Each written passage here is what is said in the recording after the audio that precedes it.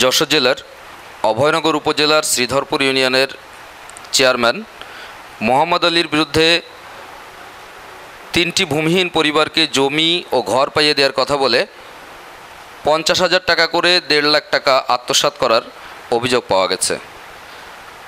গত ইউনিয়ন পরিষদ নির্বাচনের পর পরিবারগুলো কাছ থেকে ইউপি চেয়ারম্যান এই টাকাগুলো নেয়।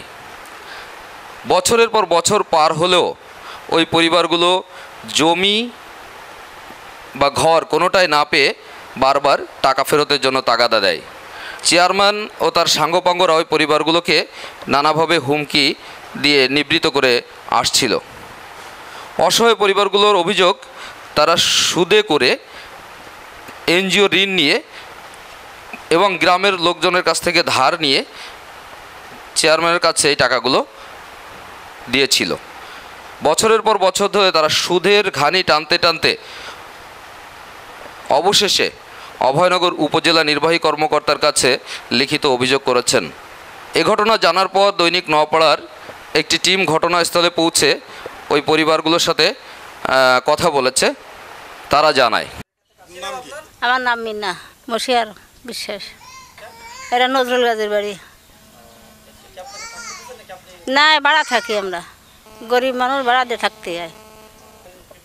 হ্যাঁ দিছি, 50,000 টাকা দিছি। আমার মোহাম্মদ চেয়ারম্যান জায়গা দেবে, ঘর দেবে, বাড়ি দেবে, ওই সরকারি জায়গাতে দেবে। হ্যাঁ, রাস্তার সাইডে আমাকে ঘর দেওয়ার জন্য টাকা নিয়েছে 50,000 টাকা।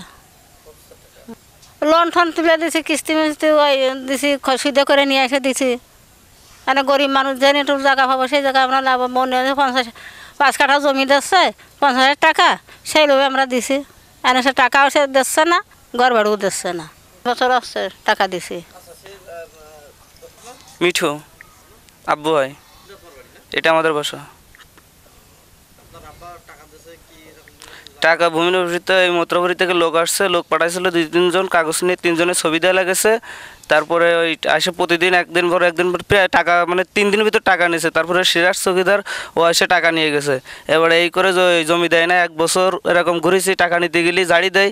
এবারে তার কাছ থেকে টাকা নিতে গেলে এবার কেউ যদি কারোর কাছে যদি আমরা যাই, এবারে যদি শোনে তাহলে আরও আমাদের উল্টো আরও বেশি কথা কয়, মানে হুমকি টুমকি দেয়। আর আমাদের আরও মারার একটা মানে চিন্তাভাবনা নেই। টাকা দিছি 50,000 টাকা দিছি, পরের কাছ থেকে টাকা এনে দিছি। তারা এসে গ্যাঞ্জাম বাঁধায়, এগুলো বললে আরও সে উল্টো পাল্টা কথা বলে। গাভিন গরু বেছে টাকা দিছে আমার চাচা। তারপরে আমাদের সব মানে টাকা পয়সা ছিল না, কিস্তি মিস্তি তুলে টাকাগুলো দেওয়া হয়েছে। আমার আব্বু মাঠে কাজ করে, আমি ওই মাঠে কাজ করি। আমার নাম আমার শরীফুল ইসলাম। ঘর দেবে এবং টাকা দেবে এই বলে আমার কাছে 50,000 টাকা ছিল 3 জনের কাছে। মোট আমার স্বাস্থ্য ভাই আছে বাবুকা আর ওই মিনা, এই 1.5 লক্ষ টাকা নিয়েছিল চৌকিদার এসে। আর তারপরে পরবর্তী টাকা নিয়ে গেলো, ওর বাড়ির সাথে দেওয়া এলো টাকা। মোট 1.5 লাখ টাকা দেওয়া আছে এই ইলেকশনে দিতার পরে। তোমাকে কোনো টাকা ফাঁস দেয় না, ঘুরোয় খালি কাল না ফসে করতে করতে আমরা বললাম তাহলে আমরা জমি দরকার নেই, আমাদের টাকাটা ব্যাক দিন। টাকা দেয়নি, টাকা থাকতে গেলে সে উল্টো পাল্টা ধাড়ি দেয়। টাকা আজ না কাল না ফসু, খালি এইভাবে। এ ব্যাপারে অভয়নগর উপজেলা নির্বাহী কর্মকর্তা তদন্তপূর্বক ব্যবস্থা গ্রহণ করবেন বলে আশ্বাস দিয়েছেন। ঘটনা জানাজানি হওয়ার পর সংশ্লিষ্ট ইউনিয়নের চেয়ারম্যান মোহাম্মদ আলী দিনভর দৈনিক নওপাড়ার সাংবাদিকদেরকে সংবাদটি প্রকাশ না করার জন্য বিভিন্নভাবে অনুরোধ করে আসছিলেন। ভুক্তভোগীদের দাবি, তারা